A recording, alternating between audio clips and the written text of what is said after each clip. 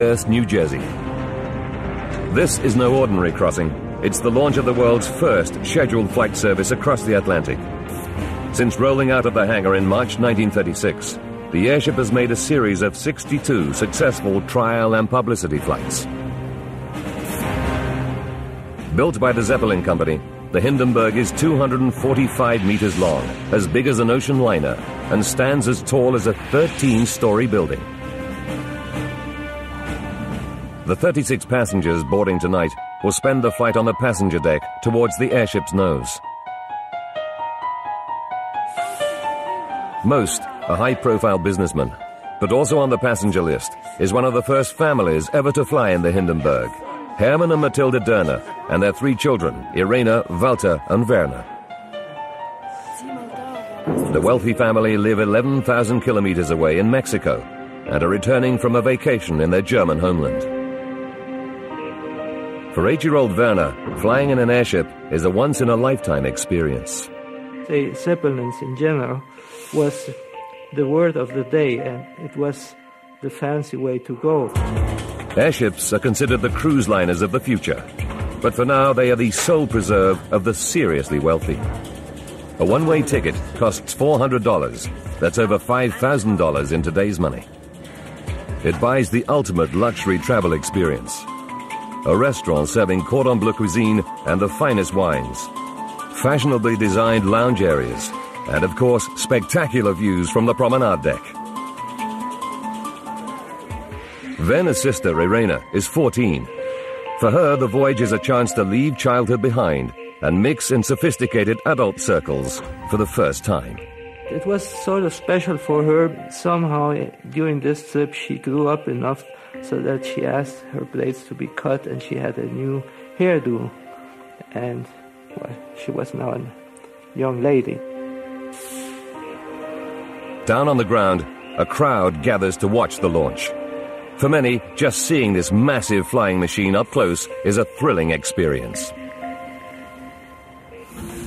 As passengers board, all their lighters and matches are confiscated, and they are expressly forbidden from straying outside the designated passenger areas.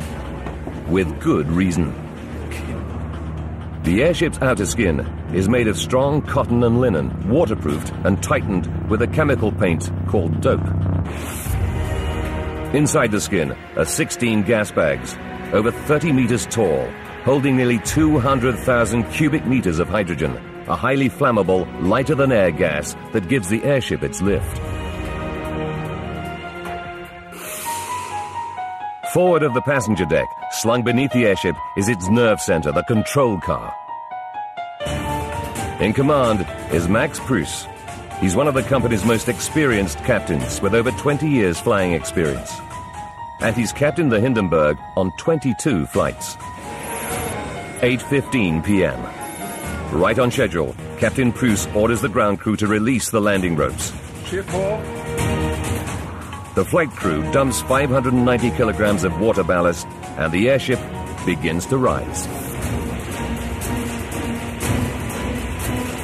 When it reaches 60 meters, the crew starts up the 4 1,100 horsepower diesel-fueled propeller engines.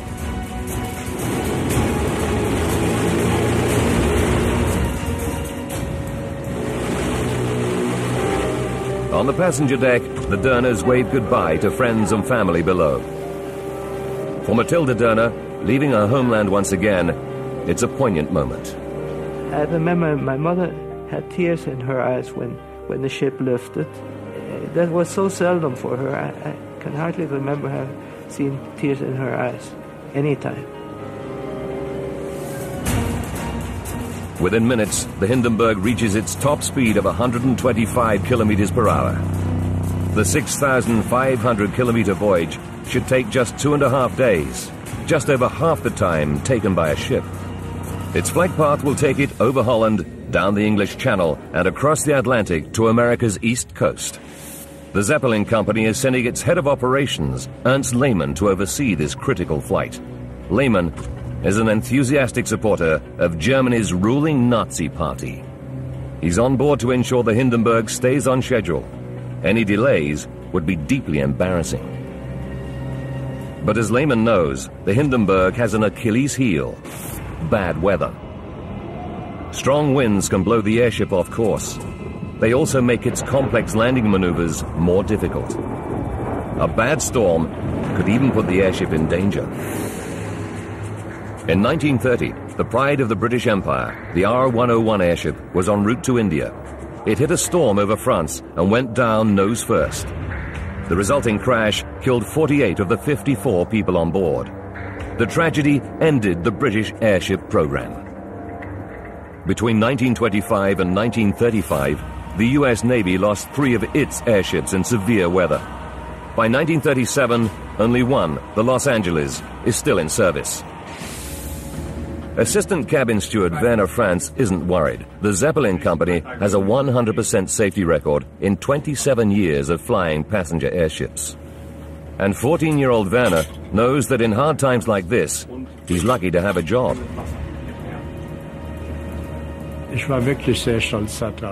I was very proud to be part of the crew and to go on all those journeys, to see all those countries. My father was out of work at the time and we had very little money. To be part of this, it was incredible. But there's a new threat facing passengers and crew on the Hindenburg today.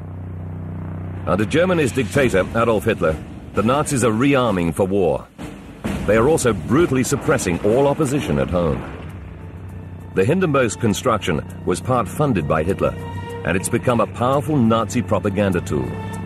But the airship's iconic status also makes it a target for opponents of the Nazi regime. In 1933, the Reichstag, the Nazi-controlled German parliament, was burned to the ground. The authorities blamed saboteurs. And now, just days ago, German authorities warned Ernst Lehmann that they'd received a specific threat to this crucial flight. Could saboteurs, posing as innocent passengers or even crew members, be on board with a deadly mission to destroy the Hindenburg? Wednesday, May 5th, Day 3. Ernst Lehmann, Zeppelin head of operations, and Captain Pruss are worried. The Hindenburg should be making 125 kilometers per hour, but strong headwinds mean the schedule is slipping. At this rate, they'll be 12 hours late. Joseph Spar, a German living in Long Island, New York, is just a day away from a reunion with his family. He's been touring Germany with his music hall act of acrobatics and slapstick comedy. His next performance will be at Radio City Music Hall in New York. He's taking a dog home as a surprise for his children. It's spending the flight in the freight area on a lower deck. Spar needs to feed the dog regularly, but it's in a restricted area, so he's been warned that he has to be escorted by a crew member. Ernst Lehmann, Captain Pruss, and a Zeppelin company observer are the only 3 on board aware of the sabotage threat to the Hindenburg. It's not the first time the airship has been threatened, so they treat it as a false alarm. And reassuringly, there are plainclothes intelligence officers on board, on the lookout for anyone acting suspiciously. But Captain Pruss has another problem. They're still battling against strong headwinds, so they're still 12 hours behind schedule. Arriving late is bad enough, but the return flight to Frankfurt the following night is an important one, and it's fully booked. The airship will be packed with high society passengers flying to attend the coronation of King George VI in London. It's the event of the year. If the Hindenburg doesn't get the guests to Europe in time, Lehmann faces a PR disaster. The passengers finish their after-dinner drinks and retire to their cabins. It's their last night on the Hindenburg. In a few hours, they'll be in New Jersey. Werner Franz grabs a few hours' sleep. Tomorrow he's going to be busy preparing the airship for its return trip. Thursday, May 6th, 6 a.m. The Hindenburg should be landing at Lakehurst Naval Base, but it's still 1,130 kilometers away. The estimated arrival time is 6 p.m., 12 hours behind schedule. Lehmann and Pruss should have 16 hours to land the airship, disembark the passengers and freight, and complete refueling and reprovisioning before heading back to Europe at 10 p.m. Today, they'll only have 4 hours. It's going to be tight.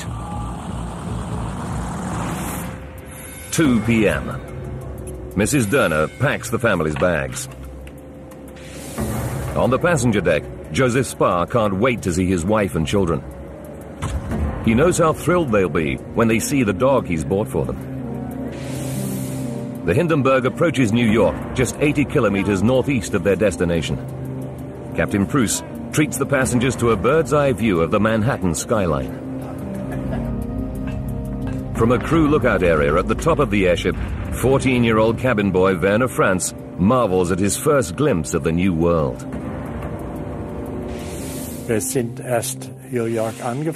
We approached New York. This sea of buildings, the Statue of Liberty, the skyscrapers, all that was something I'd never seen before. 3 p.m. The Hindenburg appears out of the clouds over the airfield at Lakehurst. Base Commander Charles Rosendahl watches the giant airship pass over the hangar. He's a veteran airship commander with 13 years flying experience. And he's worried. A thunderstorm is developing, and winds are picking up. Landing an airship is a delicate operation requiring accurate maneuvering. Attempting it in bad weather could end in disaster. Rosendahl radios Captain Pruss. He recommends delaying the landing until the conditions improve. Radio this to the Hindenburg. Very good. Pruss has no choice but to turn the airship away. He heads southwest to await a break in the weather. Pruss and Lehmann know that any chance of making the 10 p.m. departure is rapidly disappearing. But first, Pruss must focus on landing the airship. 5:12 p.m. At Lakehurst,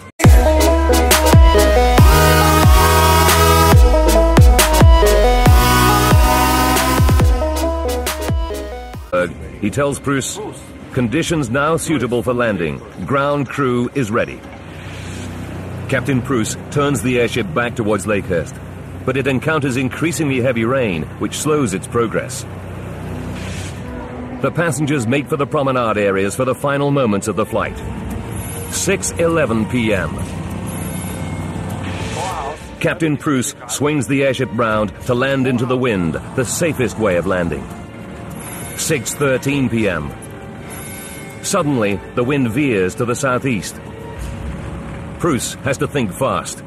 He can abort and go round the airfield to line up with the wind, but this will lose precious time. Captain Pruss decides to land straight away, but this means he must turn the airship into the wind fast. He orders the crew to make a sharp left turn. 6:17 p.m. Now Captain Pruss notices the ship is heavy at the rear. He must balance the airship before landing, or he risks damaging the tail. He orders over 1,000 kilograms of ballast from the ship's water tanks to be jettisoned. 6:19 p.m. Pruss orders a final sharp right turn to line up with the mast. The airship is still sloping to the rear. Pruss orders 6 crew members from their mess hall in the rear to come to the nose of the ship to add more weight at the front. 6:20 p.m. The airship finally arrives at the landing area. They slow and hover over the airfield. A crowd gathers to witness the Hindenburg's first landing in America this year. Newsreel teams record the arrival, hoping to get some exciting pictures of the airship's landing procedure. Now all that remains is for the crew to lower a cable from the nose to the mooring mast. The ground crew will then winch the Hindenburg down to the mast. Before lowering the mooring cable, Pruss must first drop 2 anchor ropes. These are held by the ground crew to stop the airship drifting. 6:21 p.m. The first anchor rope drops to the ground, closely followed by the second. 6:25 p.m. Suddenly, the crowds on the ground see flames appear around the fin. Then the airship's nose rears up. Tables and chairs slide backwards. Passengers tumble down. Werner Derner feels the air turn to a furnace-like heat. Suddenly the air was on fire. in an instant the whole thing was on fire. The world's largest flying machine is now a blazing inferno. 97 people, including the 3 Dörner children, are trapped inside the Hindenburg, 60 meters above the ground. 36 passengers are just moments from disembarking from the Hindenburg when disaster strikes. In the control car, the crew feel a massive jolt. An officer shouts, "The ship's on fire." The nose rears up over 100 meters above the ground. The fire roars through the airship. Within seconds, the Hindenburg is engulfed in flames. Werner Franz is trapped on the walkway on the lower deck. He must find a way out before the flames reach him. Right away, this bang told you that a major catastrophe had happened. You knew right away the airship was lost. The airship was burning and couldn't be saved. Werner stumbles along the gangway, looking for a way out, but he trips and falls. He grabs the rope handrail and holds on. As I was hanging onto these ropes, everything I had experienced in my life came back as if it were a film.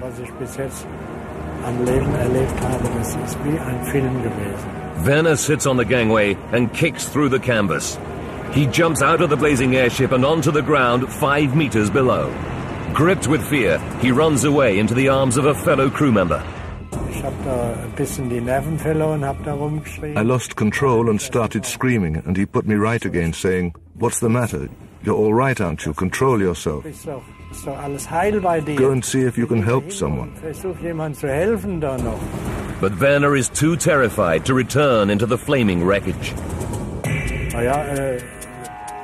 These half-burned creatures came running past me. Nothing could persuade me to go back into the airship.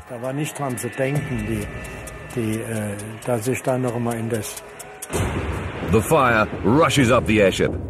The Dörners are still in the passenger lounge. If they don't get out now, they'll burn. But they're still 9 meters up. Matilda Dörner shouts to her 14-year-old daughter Irena to jump out of the window, but the girl is too frightened. Mrs. Dörner picks up her 8-year-old son, Werner. She tries to throw him out of the window, but he falls back. Somehow, she finds the strength to lift him again. This time, she succeeds, and Werner falls to the ground with his brother. She turns to her daughter again, pleading with her to jump. But Irena is paralyzed with fear, and instead turns away towards the flames, looking for her father.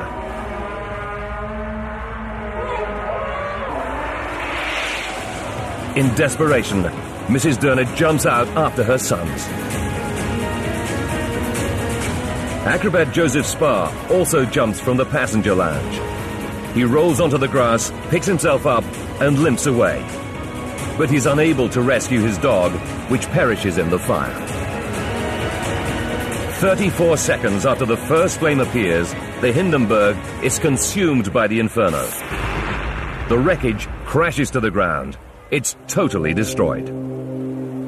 Ambulances rush survivors to hospital. Werner Dörner and his mother are severely injured. His brother Walter suffers minor burns. But his father dies inside the airship.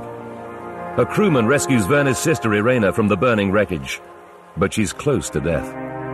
My sister's condition was so bad that they had taken her to a different place inside the hospital, probably in intensive care. My mother very much complained about being separated from her daughter. In the morning, doctors bring Matilda Dörner news. Her daughter Irena died in the night from her burns. She was just 14 years old. My mother was very much upset with the authorities in the hospital that she never got to see her again. But that was probably the best thing, because she must have been in very bad shape. Captain Pruss survives but is badly burned. Ernst Lehmann is fatally injured. Of the 97 people on board, 29 are dead. 1 ground crewman perishes. Another 6 people die in hospital. But what caused this tragedy? The Germans have a 100% safety record operating passenger airships, and the Hindenburg was a state-of-the-art aircraft, the pride of the Third Reich. The United States and Germany open a joint inquiry. They interview the surviving crew members and passengers. They take testimonies from over 90 eyewitnesses. But in 1937, there is very little cockpit technology to conduct a conclusive crash investigation. And in the 68 years since the disaster, many different theories, some highly controversial, have emerged. Debate still rages today over what really downed the celebrated airship. Now, seconds from disaster re-examines the investigation into the loss of the Hindenburg. Using modern-day forensics and scientific experiments, we will finally solve the mystery. What was it that started the fire aboard the Hindenburg? Could it have been an act of sabotage? And what really fueled the blaze so that it consumed the whole ship in 34 seconds? Advanced computer simulation will take us where no camera can go, into the heart of the disaster zone. Greg Feith is one of the United States' most experienced crash detectives.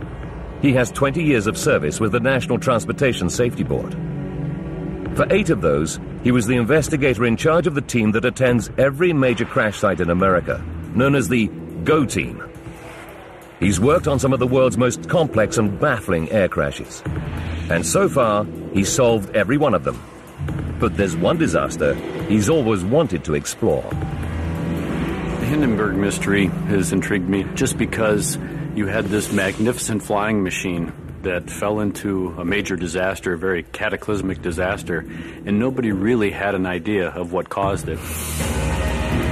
But Feith brings a modern crash investigator's expertise and forensic skills to the disaster.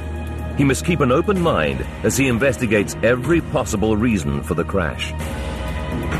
In any major explosion in a modern aircraft, all eyes immediately turn to terrorism. Anytime you have an in-flight fire, you have to think the worst. You have to try and determine what led to that in-flight fire. You go to the extreme, and the extreme is sabotage. Feith learns that the Hindenburg received many sabotage threats in its 1 year of operations. But who would want to destroy it?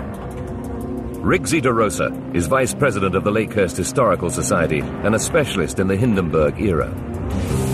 As the Nazi regime became increasingly unpopular throughout the world, it was also going to face a new set of security concerns.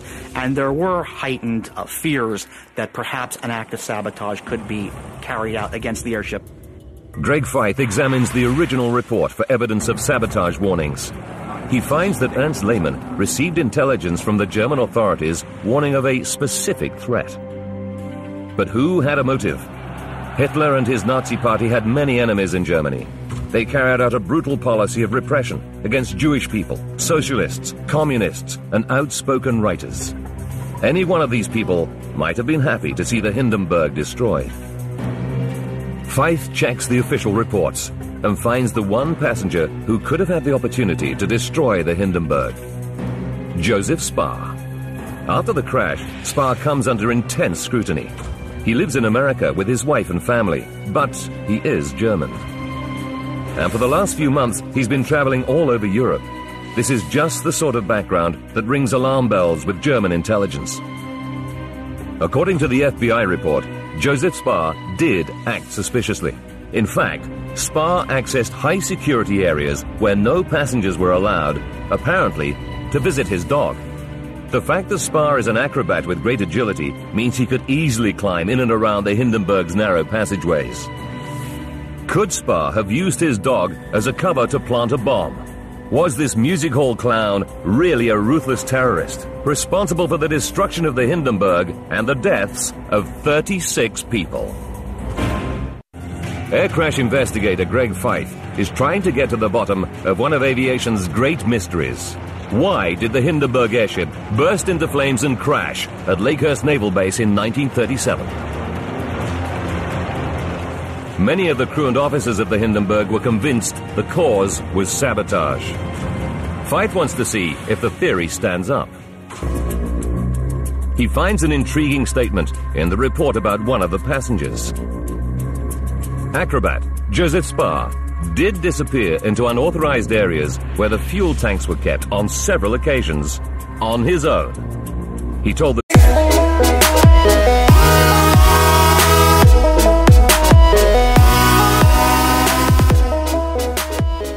on his dog. Could he actually have been looking for somewhere to plant a bomb? Fyfe knows that the FBI investigated Spar and was unable to find any motive. But he wants to put Spar's actions aboard the airship under the microscope himself. He studies the film footage. He reads eyewitness reports. They state that the fire started at the top of the airship near the vertical fin. For Spar to reach this area, he would have to climb up a 30-meter shaft. Even with his acrobatic agility, this would take several minutes. And he would have to somehow avoid being challenged by the many crewmen patrolling this area. And if he were caught, he could hardly claim to be feeding his dog when it was stored in the freight area at the foot of the airship. Why would he have taken so many risks when he had ample opportunity to plant a bomb here, which would have had just as deadly an effect? Fyfe decides it's too far-fetched and rules Spar out as the potential saboteur. So, if it's not a terrorist act, what else could set the airship on fire? The joint reports state that a spark ignites leaking hydrogen that consumes the airship in 34 seconds. Hydrogen certainly seems the obvious culprit. It's highly flammable when mixed with air, and the Hindenburg had 16 gas cells with a total of 200,000 cubic meters of hydrogen. But in nearly 70 years since the accident, many experts have cast doubt on the idea that hydrogen was the fatal accelerant in the fire. The Germans were aware of the dangers of hydrogen, so they took every possible precaution. All passenger cigarette lighters and matches are confiscated at the start of the voyage as a fire precaution, and hydrogen can only ignite when mixed with air. Fyfe shifts his attention to some recent theories. Some experts claim that leaking diesel fuel caught fire first, and only then hydrogen once the fire had spread. Fyfe studies the Hindenburg blueprints. There are 88,000 liters of diesel stored in tanks at the bottom of the airship. The fuel lines run from the tanks to the 4 exterior mounted engines. Could there have been a fuel leak in one of these lines? Looking back through the Hindenburg's flying history, he comes across a statement made by an American observer. Harold Dick, an engineer working for the U.S. airship company Goodyear, was invited by the Germans to attend the trial flights in 1936. On one of these, he noticed a strong smell of diesel in the keel, or bottom of the airship. Greg Fyfe finds that on a later flight, Dick notes that the main fuel lines do not seem to be particularly tight. This fuel leak theory now looks attractive to Fyfe, but he needs to know if there was a fuel leak, what ignited it. The most likely cause would be a short circuit in the electrical cables, creating a spark. But Fyfe isn't convinced that a spark would ignite diesel. He knows that diesel has a high flash point. It must reach nearly 65 degrees Celsius before it'll catch fire.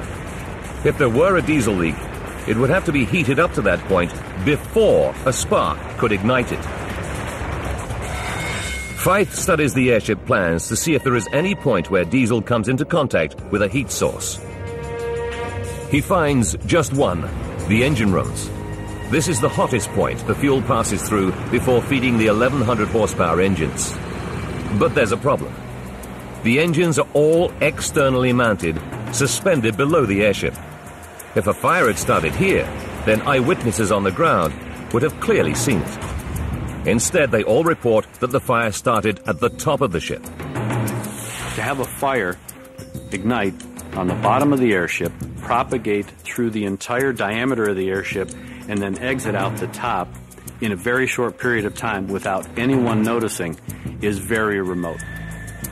Greg Fyfe rules out a diesel leak as the cause of the blaze that engulfed the Hindenburg. Now he turns to the other prominent theory for the blaze. Not something inside the ship, but its outer skin. The outer covering is a cotton linen material painted with a chemical known as dope that waterproofs the airship and protects the gas bags from the heat of the sun's rays. The dope used on the Hindenburg was a new type of paint called cellulose acetate butyrate. This dope is more flammable than previous paints. The paint theory states that somehow the skin of the airship caught fire. The Hindenburg burned fast. The footage reveals that the fire swept through the entire airship in just 34 seconds. Would the doped outer cover really be so flammable? When you look at the fabric that was used to cover the Hindenburg, it's a cotton linen material. So on its own, of course, it's flammable. But it was impregnated with this doping material. And while it too has some flammable capability or characteristics to it, can it burn that fast is the big question. Feith decides to conduct an experiment to test the paint theory. He prepares a sample of the outer cover. It's made from exactly the same type of linen cotton material. The cloth is doped with a mixture of iron oxide powder and aluminium powder, just like the skin of the Hindenburg. If the material is the accelerant, this experiment will prove it. For safety, the test is done outside. If there's any wind, it's likely to push the flame in one direction faster than the other. So to compensate for this, he uses 2 stopwatches to time the burn. Go. As soon as the flame reaches the edge of the inner circle, he starts the clocks. When the flames reach the outer edge, he stops the clocks. 1 minute for the wind-assisted side, and 1 minute and 8 seconds for the flame to travel against the wind. Both much too slow.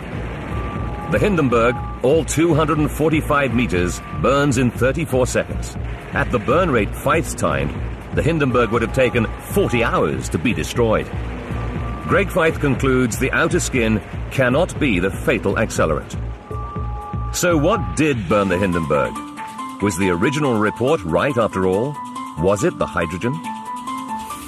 From the investigative standpoint, you have to wonder what can burn that quickly and literally take an 800-foot tube and destroy it in a matter of seconds. Feith commissions Professor Nick Syred, a mechanical engineer with 30 years' experience specializing in combustion rates, to calculate if it was hydrogen that burned the Hindenburg. The airship was 245 meters long. Professor Syred knows from scientific study that hydrogen can burn at a rate of 9 meters per second. I made calculations of the flame speed of hydrogen, and it's perfectly consistent then within about 30 seconds or so that a flame can engulf the whole of the Hindenburg. There is nothing else on the airship which can burn that quickly and cause the Hindenburg to be destroyed in the same period of time. Greg Feith concludes that hydrogen is the fatal accelerant for the fire that tore through the Hindenburg, consuming it in 34 seconds. But the hydrogen would have had to escape to mix with air before it could become flammable. Trawling through the witness testimonies, he finds something that could suggest a hydrogen leak. Eyewitnesses on the ground notice a fluttering at the top of the airship near the vertical fin just before the fire starts. Could they be seeing escaped hydrogen pushing against the outer envelope? The original report concluded this may have been the case. But Feith wants to find out how the hydrogen could leak out. He studies the composition of the gas cells.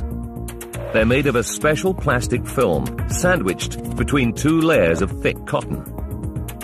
It would take considerable force to rupture these cells. Is there anything on the airship capable of causing such damage? Next, Feith focuses on the Hindenburg's bracing wires. Thousands of cables that are vital to the overall strength of the machine. There are over 200 kilometers of wire bracing the airframe. They're each about 3 millimeters thick, made of steel similar to piano wire, with a braking stress of 450 kilograms. Is it possible for one of these wires to snap? He checks the maintenance records and finds out that bracing wires have snapped on airships in the past. Feith examines the Hindenburg's final journey to find out if anything could have put the airship under structural stress. He first checks the weather conditions. The airship battled strong headwinds all the way across the Atlantic, but according to the flying logs, it had flown through worse conditions in the past. But examining the last moments of the flight, Feith finds a critical clue. Shortly before the fire, the Hindenburg makes its final approach. Then, suddenly, the wind changes direction, and Captain Pruss orders the crew to make a sharp left turn. Finally, Pruss orders another sharp turn, this time to the right, to line up with the mooring mast. But would these tight turns snap a bracing wire? Feith checks the design plans and finds that the Hindenburg wasn't designed to make sharp turns. As the airship turns, it generates sideways pressure on the tail fin. The Hindenburg is 245 meters long. If it turns too sharply, it could put too much stress on the airframe. A bracing wire could snap under this kind of tension. In a tight turn, the greatest stress on the airship is just forward of the tail fin. And Feith knows from eyewitness reports that this is where the fire probably started. If a wire did snap, the whiplash effect would be so violent it could slash through the gas bag's protective covering. And Feith also realizes that the airship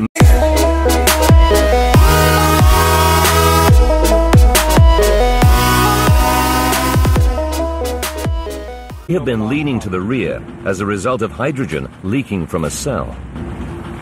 They did have some support tension wires that had broken in the past, and because that the captain was making very hard turns left and right, it could have caused one of those tension straps to break, slice the hole in that gas bag to allow the hydrogen to leak out. Greg Feith concludes that a snapped bracing wire caused the fatal leak of hydrogen. But this doesn't explain what could have ignited the escaping hydrogen. He studies the weather conditions at the time of the accident. The report states there was light rain over the airfield. A thunderstorm had recently passed by. There was lightning still visible to the south of Lakehurst. Although no one saw lightning strike the airship, these conditions create a highly charged electrical atmosphere. Could this have somehow caused the critical spark? It was well understood at the time that as an airship passes through the air, it gathers tens of thousands of volts of static electricity, just like a party balloon being rubbed on a sweater. The effect is increased in thundery conditions. While it remains aloft, the ship is in no danger, since the entire machine, the aluminium skeleton and the outer skin are all at the same level of charge. But all that changes when one part of the ship touches the ground. And Feith can see from the film footage exactly how that happened. In the final stages of landing, the crew drop the first mooring ropes. The rain makes the ropes wet, and once they're wet, the charge from the airship's metal frame now rapidly flows through the ropes to the ground. Instantly, the airframe voltage falls to zero. But the airship's outer cover is made of a linen-cotton mixture that does not conduct electricity so easily, and it remains at high voltage, the perfect conditions for generating a spark between the skin and the frame. Greg Feith now knows how the spark that ignited the hydrogen was generated. He can now unravel what happened aboard the Hindenburg in those final, fateful seconds from disaster. 14 minutes before the fire, the Hindenburg begins its final approach.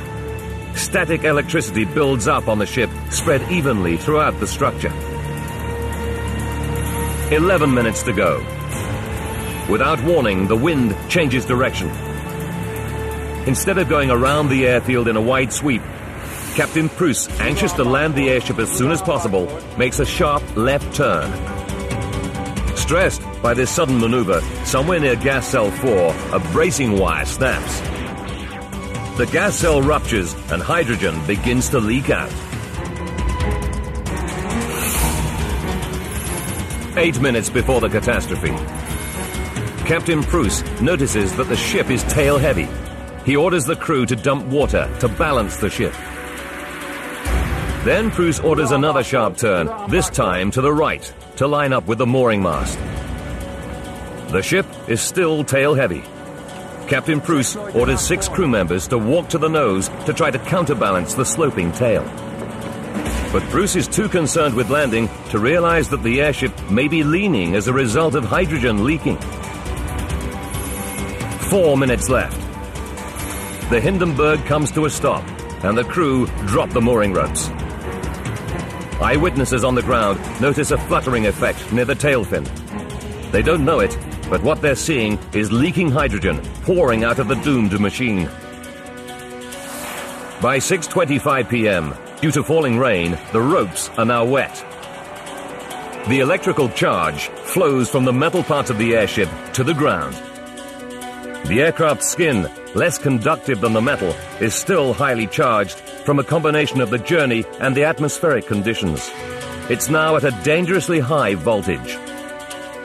Seeking the quickest way to the ground, a spark jumped from the outer skin to the metal, igniting the leaking hydrogen.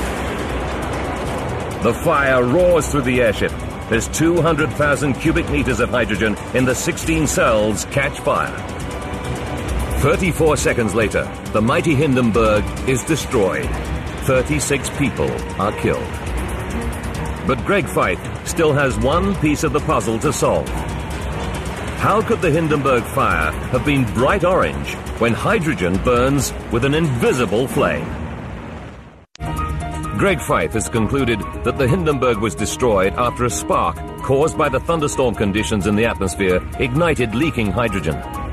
But he still has one question. He knows that hydrogen burns with an invisible flame. And yet eyewitnesses stated that the Hindenburg burned with a bright orange glow. How could hydrogen burn this way? On the airship. Feith sets up another experiment. He sets light to a stream of hydrogen. There's no visible flame. But as soon as he places some cloth in the hydrogen flame, the fire is visible.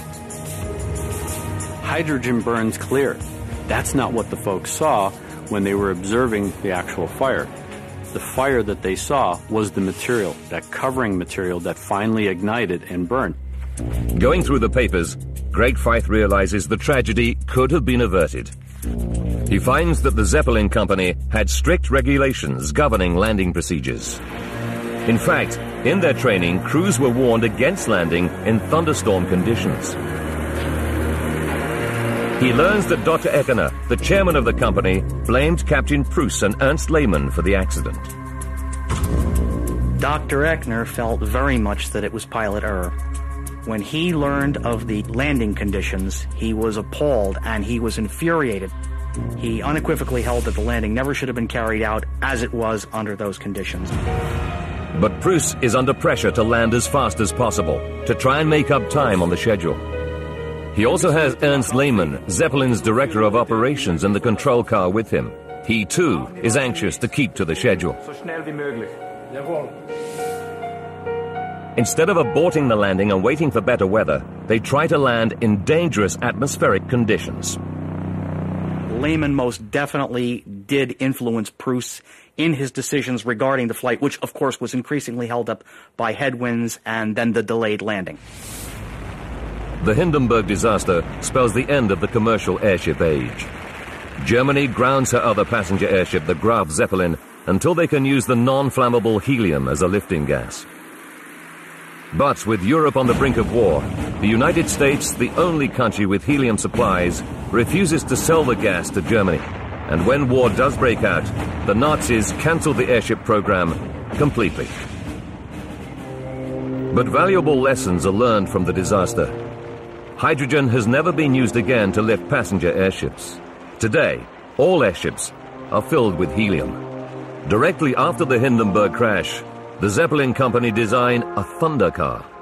This machine, located at their Frankfurt airfield, measures the electrical activity in the atmosphere. It's a breakthrough in collecting accurate data on thunderstorm conditions. And today, understanding of weather is at the forefront of all aviation safety.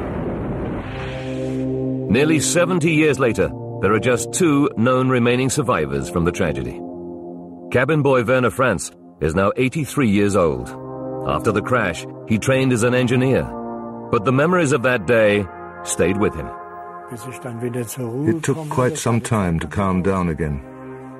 Those impressions stayed with me for a long time. I did suffer from it for a long time, to have been confronted with this. Werner Dörner returned to Mexico with his family. Now aged 75, he lives in the United States.